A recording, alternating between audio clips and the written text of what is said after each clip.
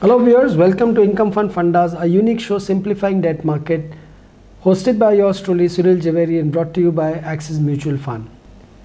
In continuation to our earlier episode, how do fund managers use different concepts to construct schemes? I will take up one more such concept and how it is used effectively by the fund managers to construct a scheme.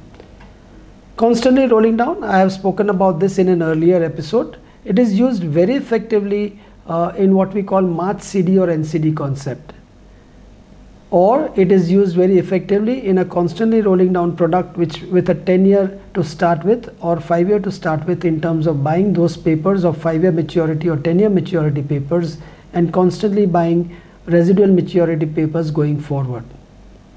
Let me explain to you this with an example of a March CD concept. In the month of March, because there is an outflow due to advance tax and the government spending, year-end spending, interest rates tend to go up. Fund managers capture these higher yields in the month of March by buying a 1-year CD or an NCD for the next 1-year period maturing in next March. In the month of April, since it's an open-ended scheme, there will be fresh inflows also. But in the month of April, generally it's a lean credit season. The money which had gone out in the month of March will come back into the system, and that's the reason why interest rates tend to soften on its own. In the month of April, the fund manager will buy residual maturity of 11-month NCD or CD.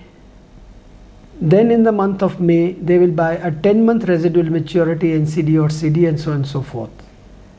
The investor has a choice to hold it till its maturity, and it becomes like an HTM, where the captured yield at the time of investment in the month of March less the expense ratio is the return which the investor will generate in their portfolios.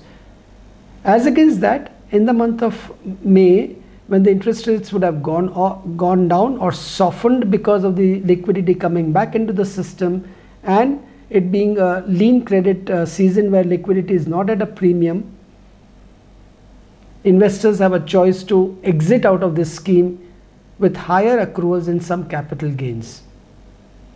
Let's assume the fund manager had captured 10% yield in the month of March. It could have gone down automatically to 9.5% in the month of April or May because of the liquidity back in the system, or it being a lean credit season, as I've explained earlier. On the other side, let us assume the interest rates go up in the month of June, just the opposite of what was expected, and something similar happened in the year 2013, where against the expectations of the interest rates going down, the interest rates actually went up.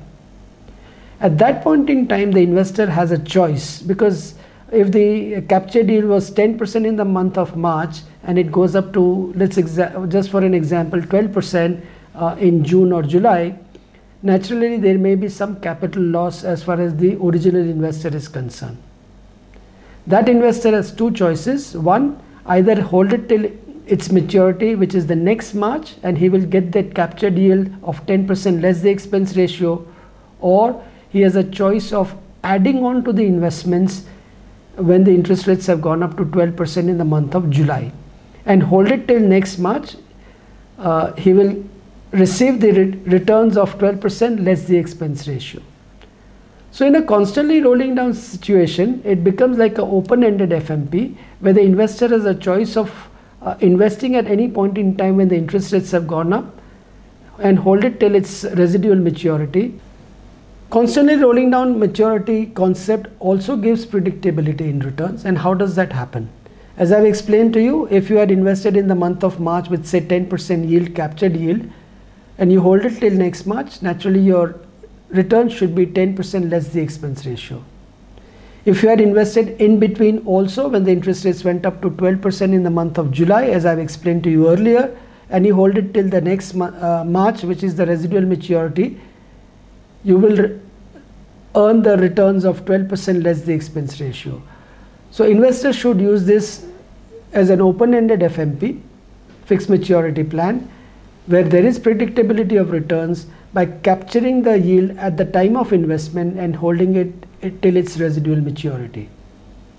Hope viewers have understood this very unique concept of constantly rolling down on maturity used by fund managers to construct these schemes.